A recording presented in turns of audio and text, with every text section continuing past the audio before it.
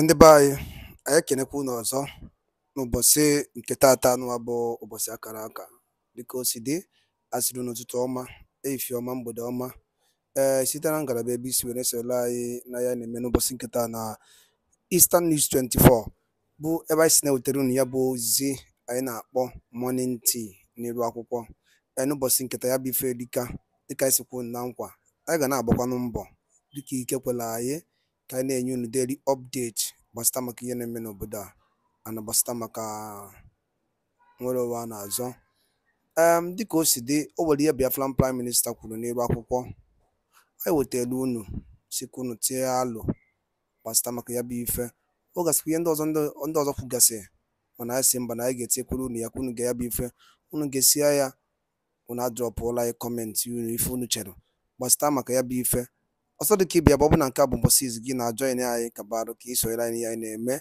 shia ya kọritekwa ụmụnne anyị ndị ọzọ aka alright ka gbapụ na ya ọsọ ịga igosi ya bụ ife aji maka ya wee bịa.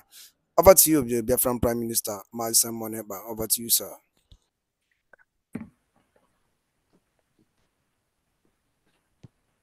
Okay, great. All right, done. Ben, you can go ahead. Okay. So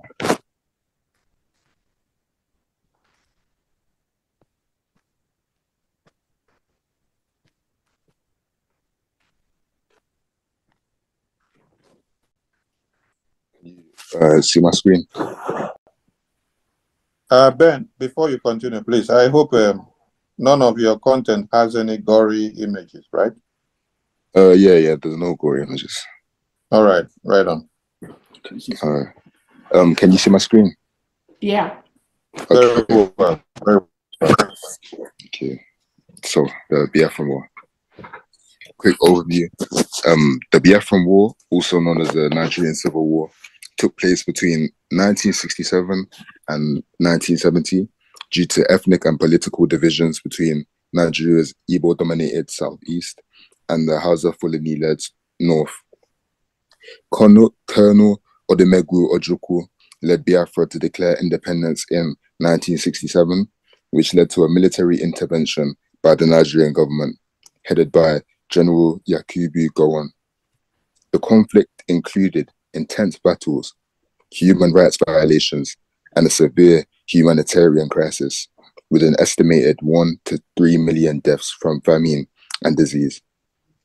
Despite initial successes by Biafra, the Nigerian military, backed by international support from countries like Britain and the Soviet Union, eventually were victorious. The war concluded in 1970 with Biafra's capitulation and its reintegration into Nigeria, significantly shaping the nation's political and ethnic dynamics of today.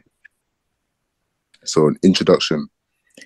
One of the unique things about Biafra in the history of warfare is that not only was Biafra fighting a war, but simultaneously, Biafra was also building a nation state, which includes fully functioning institutions such as the Central Bank of Biafra, University of Biafra, ministries, and law courts.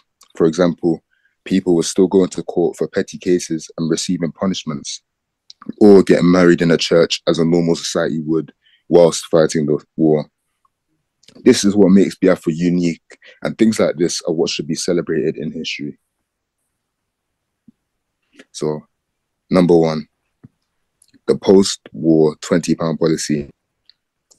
So, at the end of the war, a Nigerian panel concluded that every Igbo person who had an account in any Nigerian bank before the Civil War was to receive £20.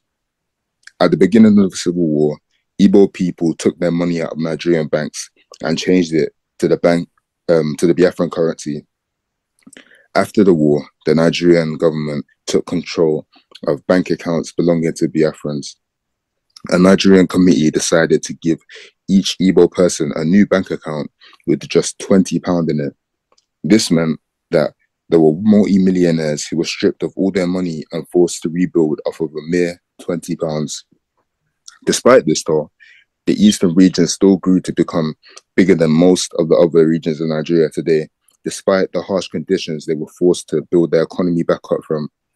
But what many people don't know is what happened to the money that was stripped from the Biafrans.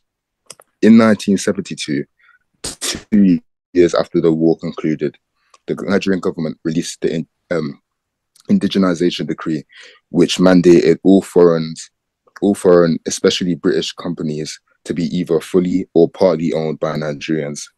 A decree that the Igbos did not benefit from, and it's believed that the money used to finance the purchase of these private interests was on the other side of that £20. Number 2, Biafra's crude oil refineries. During the Biafran War, faced with an economic blockade limiting the access to petroleum products, the Biafrans ingeniously established makeshift crude oil refineries. Leveraging local expertise and traditional refining methods for palm oil, they improvised equipment using available materials like old barrel and pipes. This community-driven effort, coupled with training initiatives, enabled them to produce sufficient refined petroleum products to sustain their economy and military operations throughout the conflict. This technology the Biafrans created is still being used by the likes of the Russians today. Number 3, the hijacking of planes. During the Biafran War, Biafran militants hijacked 4 planes, including 2 Nigerian Airways planes and 2 BOAC, which is the British Overseas Airways Corporation planes. On July 10th, 1968, diverting them to the Ulai airstrip in Biafra. This dramatic act was an attempt to draw international attention to the plight of the Biafran people and the humanitarian crisis caused by the Nigerian government's blockade and military offense. While the passengers and the crew were released unharmed, the hijacking was widely condemned by the international community, including the Nigerian and British governments, as an act of terrorism and a violation of international law.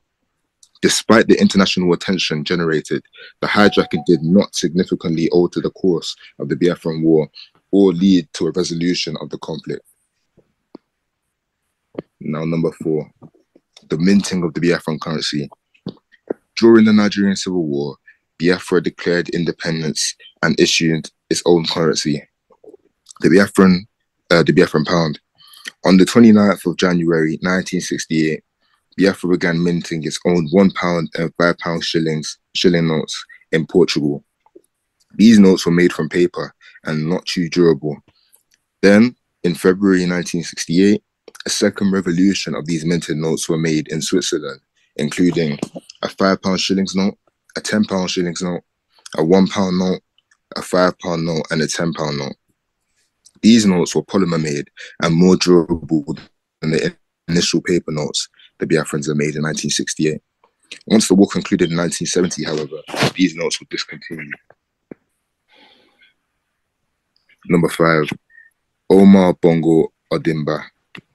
Omar Bongo Ondimba was the president of Gabon from 1967 until his death in 2009, making him one of the longest serving leaders in the world. During the Biafran War, Omar Bongo played a significant humanitarian role by allowing the adoption of Biafran children who were flown to Gabon by foreign mercenary pilots from France and Netherlands in order to escape the conflict and its devastating effects. My grandmother, who's actually in this Zoom meeting, was one of the 7 girls, which comprised from 2 nurses and 5 Red Cross girls that had taken the children to Gabon via the planes. She recalls the Nigerian Air Force's attempts to shoot down the planes as threatening for all parties on the aircraft. Luckily, however, the Nigerian Air Forces seemed to miss the planes. So, under Omar Bongo's leadership, Gabon provided a safe haven for these orphaned and displaced children from Biafra. Many of these children had lost their families and were in desperate need of care and support. Omar Bongo facilitated the adoption process and ensured that these children received proper care, education, and a chance for a better future in Gabon. Subsequently, one of the children Omar had adopted, named Ali Bongo Ondimba, went on to become the next president of Gabon. Thank you for listening.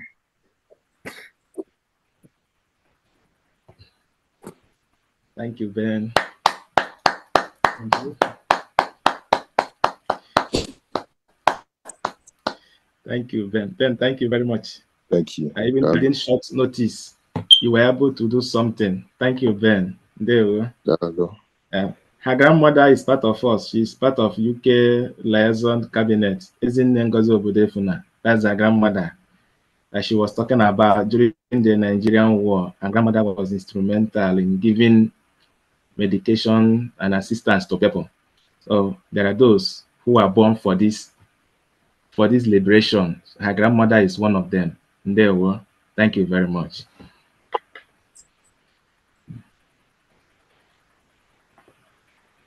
Yeah, on this note, my Lord, PM, please, any further exposition?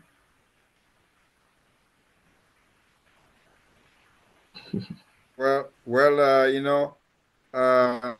just to inform our people that the voting is very, very important. Voting is very, very important. The self-referendum voting. Those of you in the United Kingdom, you have a duty to make sure that your people back home participate in the voting. And so you can also help in sponsoring the officials, electoral officials that are, going from places to places to, do the voting exercise is very, very important. We need as many votes as possible. At least we need to capture those, the number or half of those who voted during the general election. That's our target. And it's just about 4 million people that voted in the entire Biafra land. So we are targeting some reasonable number of voters from that 4 million. And we understand that because this voting is being done in an electronic manner, so our people are not very conversant with this, but we have to do it because that is the option that is available for us. And that as part, the Finland Convention, the Declaration of the Restoration of Independence of Biafra Convention in Finland is very, very important as well. The slot is very limited. So if you have not registered for the event, I would urge that whoever that is watching, either from the United Kingdom or anywhere in the world, you have to register so that you will not be disappointed when you register and will return your money back, because the place may not take you because of the limited number. So the earlier the better for those who wish to come to Finland. And remember that it is still far. December is far, November is far, but it is not that far. So it will be good for those who wish to be in Finland to start the process of registration very early. And then of course we lost somebody in the United Kingdom. Many of you know Victor. Victor lived in the United Kingdom. He was a very big supporter of this government, and we lost him. And so the funeral, we are also, the government is going to participate, and we are planning with the family. So those of you in the United Kingdom, some people have volunteered to be part of it. So we will need more people as well. And then when we're going to have a meeting about this, please, we would like the United Kingdom to also be part of the meeting where we're going to have it. So we'll communicate you through the European rep about the preparation that will be made. So it's very important to be our own and be part of us. Very good, both financially and otherwise. So, and then of course our defense is very, very important. The United Kingdom has always supported the government very well, and so continue like that. Encouraging all of you. You have done very well in the UK, and we need as many people as possible our defense is very, very important, that the resources is needed, finance is needed, just like every other nation that are fighting and trying to protect and defend their land. They will always be going from one place to another to source the fund until the war and is won. They have defended their land. Things happening, the same thing is happening in Ukraine today. So our defense is very important. Nigeria will never see our back until the declaration and defense and recognition of Biafra. No matter how long it's going to take, we are ready for this. So the United Kingdom, there is no other news I am bringing. Of course, another thing is the launching of the Biafra shop. Those of you in the United Kingdom, you know that the launching of Biafra shop is happening. COS, which day even? Sorry? It's coming Thursday. All right. So coming Thursday will be the launching of the Biafra shop. So we expect at least reasonable number of people from UK and all over the world to be part of it. At least while we are launching it, you'll be able to order one or two things to test whether the shop is working or not.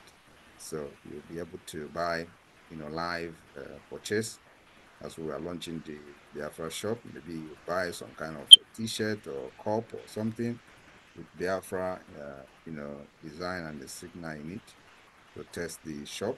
And as you are buying, you are also supporting the government and the Biafra defense. Very, very important. Everything goes to Biafra defense, and of course, with other lobbyists and all that we have, and then of course the issue of radio transmitters is very, very important, that we cover this as soon as possible, because now we need the information disseminating system to cover the entire 40 states. And now that we are on free-to-air satellite, it is very, very important that as the voting is going on and as we prepare for the liberation and for the declaration, our people back home will be carried along, especially those rural areas that don't have access to smartphones or access to the internet. They will have access to radio to listen to radio. The radio is working 24 hours. The same thing to the Voice of Biafra satellite TV, 24 hours. As I'm speaking, it is working, it is live. So these are the updates. And of course, everybody knows what is happening now. They have moved the headquarters of the Navy from Lagos to River State, the Biafra land in water, for the very first time after 100 years. What am I going to say? So it is only now they know that River State is good to have headquarters of the Nigerian Navy. And I told them that we welcome them with our arms. So come closer to us so that we don't have to send a special squad to Lagos to engage them. Let them come closer to us for easy access to their facilities. The time will come. So we want them to bring DNA, NDA, or whatever they call them, to any place as well, so it will be more closer. And their Air Force also, so that they don't have to fly far before they come to bomb our place. They have to be very, very close. So this is all happening, is a sign that we have defeated Nigeria. And all of you know the propaganda they are doing now, sharing flyers. And by the alone, consciousness or any name, Nirapo. Edeke isowe ge ya bife inuri the ballon the gentle lion who was in Nirapo. No basink tata no. Ozo the kibi ya bo. Kefi wari kubasta maka bife ndani no who was in Nirapo. Folk would didn't open the cosi the kefi wari kubasta maka bife. Drop wire on the comment section below. Chitopedi Eastern News 24 kaisi wene hotel no pozi ya dokempa. Dano no mundem gwan kemesian.